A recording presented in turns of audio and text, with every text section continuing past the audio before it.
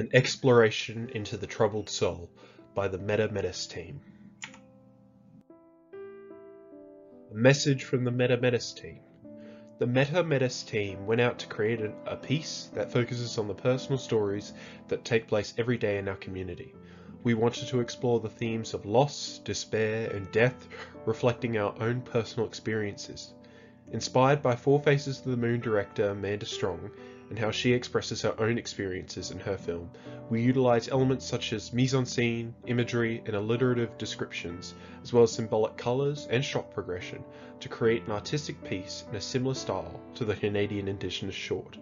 Following in the footsteps of the animated short, we will present our artwork flooded with passionate colors, representing the various emotions and stories we want to tell, while also presenting written and creative descriptions going in detail about our pieces and the stories we are trying to tell. Enjoy.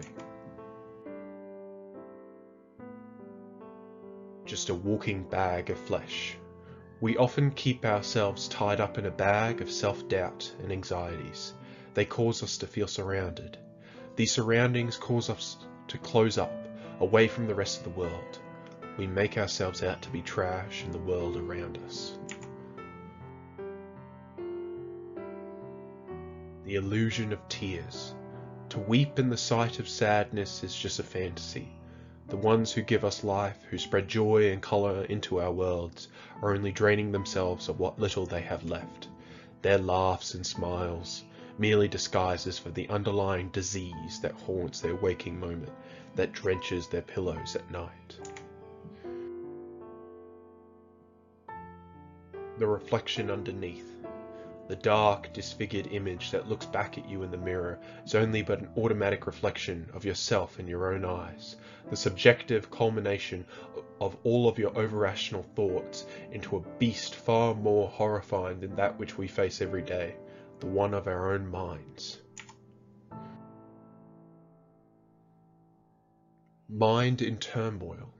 The darkness that forms in our own heads can often lead to self-doubts, the fear of not being good enough, giving yourself unrealistic expectations, and creating a sense of failure within oneself. All these effects destroy our headspace and cause pain and suffering that exist purely in one's own imagination.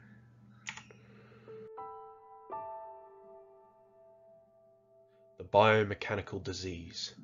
The sickness we feel in our stomachs, what is that feeling? The knots that twist when we look down at our own little screens, swiping left and right, but never feeling quite right.